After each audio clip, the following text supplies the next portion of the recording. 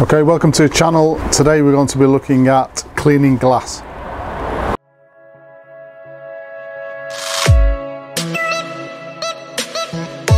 So as a professional detailer, I know that leaving smears on glass at the end of a detail can be the absolute ruination of you, at least for that detail. So it's important that we get completely smear-free glass. You can work really hard on a detail and it can be the glass that can let you down. And sometimes you don't even notice it. It's only when the sunlight hits the windscreen or the side windows at a certain angle and you can see those smears. So in this video I'm going to show you how I clean glass to get not only a professional finish but also in the quickest possible time, because obviously we're a commercial business. As with all the other videos, I'll stop saying this at some point, but this is just my way of doing things. It's not the be all and end all. If you've got a different way to clean glass and you get it perfect every time, fantastic. In fact, please mention it below the video in the comments, because I'd really like to know. I'm always keen to learn as well. So first of all, we're going to have a look at the equipment and then I'll show you the techniques I use for cleaning the glass. Right, so on 90% of the jobs that I do, I only use warm water to clean the glass. That's all I use. There are 10% which I use a chemical, and that is all the time that is on the inside. Those 10% of jobs is where I get on the inside of the car, and this is going to sound disgusting, but I can see almost like a splatter pattern, and that to me indicates that there is body fluids on the windscreen where someone has sneezed, and you'll normally find that on the steering wheel as well. In those sort of cases, I'm not prepared to go in just with warm water, so I do use a chemical. Now I've gone from one chemical to the next, one sort of window cleaning chemical to the next. The one I use at the moment is Invisible Glass. Now I'm not pushing this brand, but it does give me a smear-free finish when I've got those cases where I need to get more than just dirt off the windscreen and the side windows. But there are plenty of other really good products out there. So 90% of the time it's warm water that I use just in a bucket, and I normally carry a 25 litre drum of warm water with me, or hot water with me, when I go out detailing. I'm an appointment only business, so at the very most I'll probably wash 3 or 4 cars in a day, and that warm water will certainly cover that. If you're the type of business that goes out to industrial estates or office complexes and maybe do 15 or 20 cars in a day, it's going to be really difficult for you to take hot water with you unless you just use that for cleaning the windows. So 90% of the time warm water, 10% of the time I use a chemical because obviously of what I've mentioned. Now the cloth that I use to clean the windscreen and the side windows with the warm water is a perforated synthetic chamois cloth. This is the brand I use, but obviously there are plenty of brands out there. So this is from Kent Car Care. Just find these really effective, especially with the warm water method. The most important thing though is not cleaning the windscreen or the side glass or the rear glass, it's polishing that glass to a smear-free finish once you've done that process.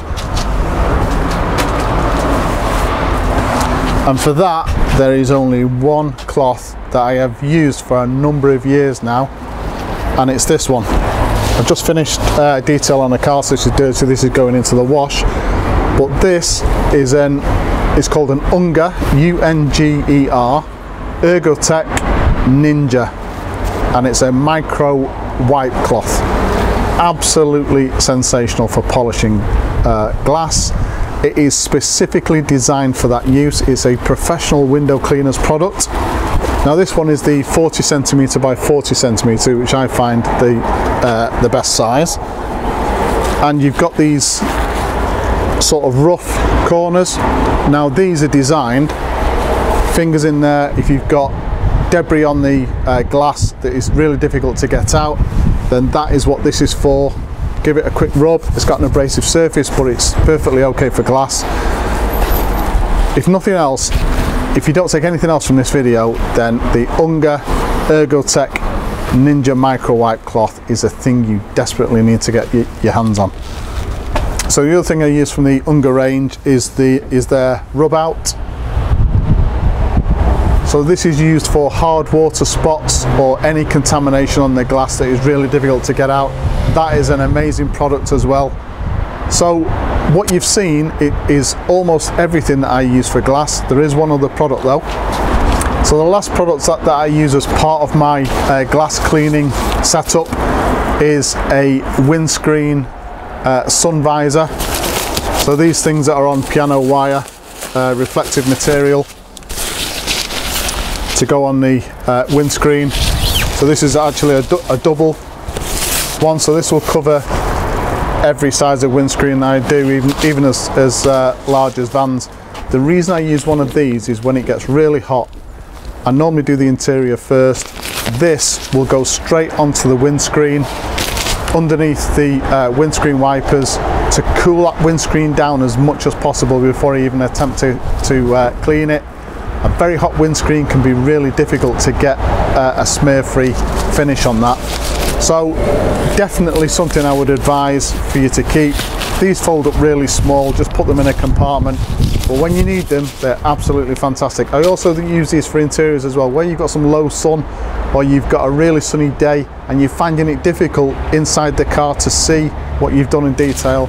Put this over the windscreen, it darkens the interior, makes it a lot easier to detail as well.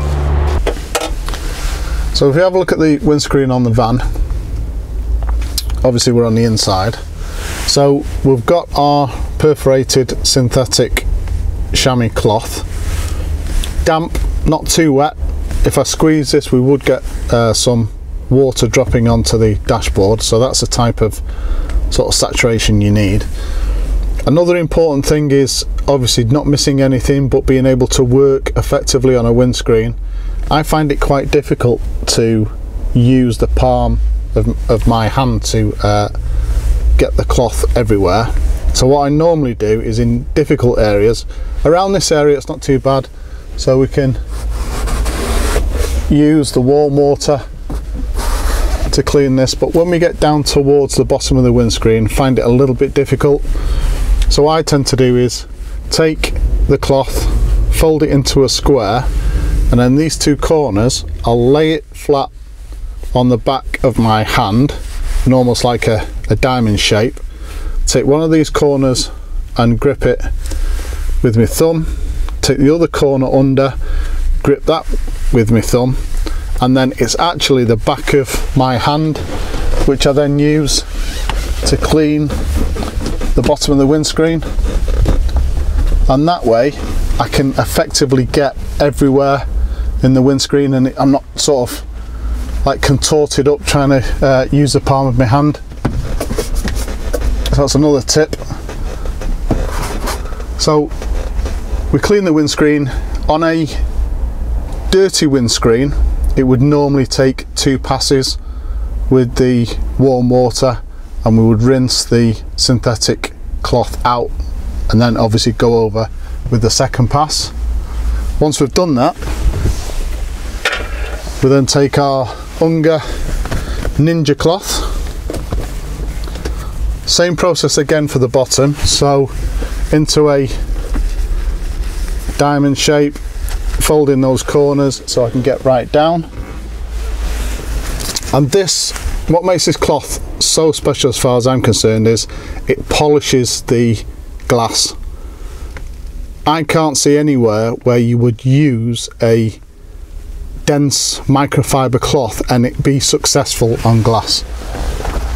You do get some very fine weave microfiber cloths, but this particular cloth, which again is designed for professional window cleaners and glazing fitters, is sensational. Never ever have a problem with it.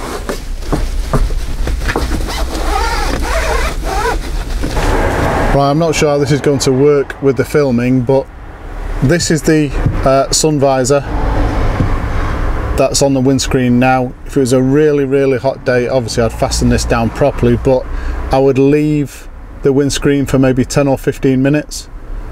That will significantly reduce the heat from the windscreen before we even tackle cleaning it.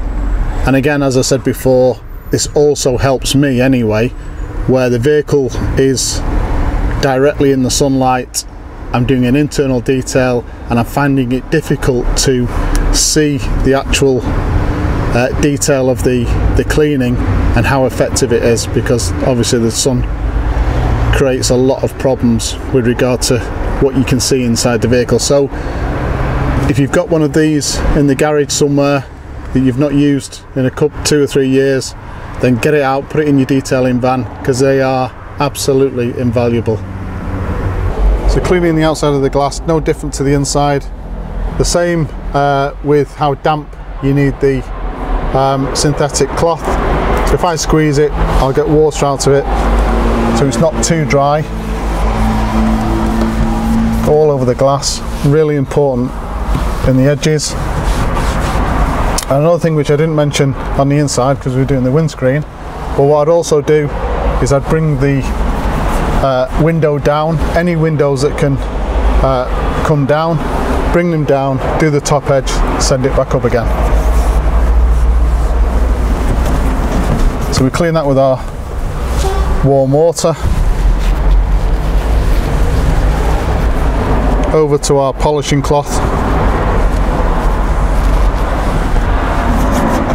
And I normally start at the top and just work my way down. And then again, make sure that you get into those edges. So I haven't done the inside of this glass yet, but on the outside, nicely polished, completely smear free. So there you go, cleaning glass. It is relatively straightforward. I don't have any issues with it at all. I used to, using all sorts of different products, spending a small fortune as well on some of the chemicals, but this method that I've shown you today works 100% of the time for me. Again, some little bit of quirky products.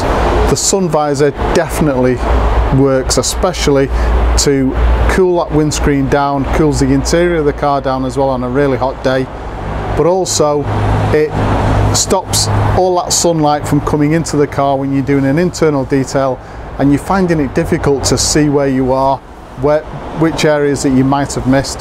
That certainly does help. Please subscribe to the channel, and as usual, if you've enjoyed this particular video, hit the like button. Thank you very much for watching.